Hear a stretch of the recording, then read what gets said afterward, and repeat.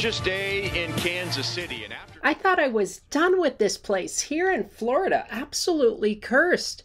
Dylan Moore from the Mariners hits a fly ball to left. Moore ran away. He's out. Moore thought he was out. Batter thinks the outfielder caught the ball, touches the base, turns around heading to the dugout, then realizes it's not a catch and tries to come back, but you'll notice that even before the fielder tags, first base umpire John Libka is signaling an out. Why is that? Let's first hear one theory from the broadcast team. And he was out before the throw. First base umpire John Libka called him technically out of the baseline.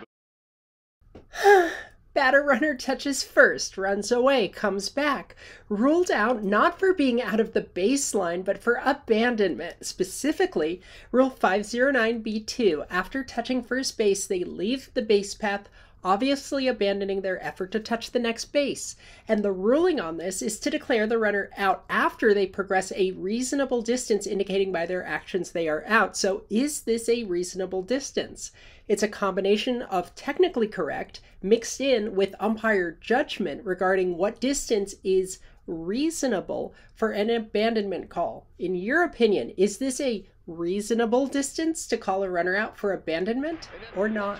He had his head down. He thought he was out. So he hits the base, not being aware of what's going on, and he just lost himself a single. This play might remind you of the Gene Segura running the bases in reverse order, and there is another rule here, but do not get it confused.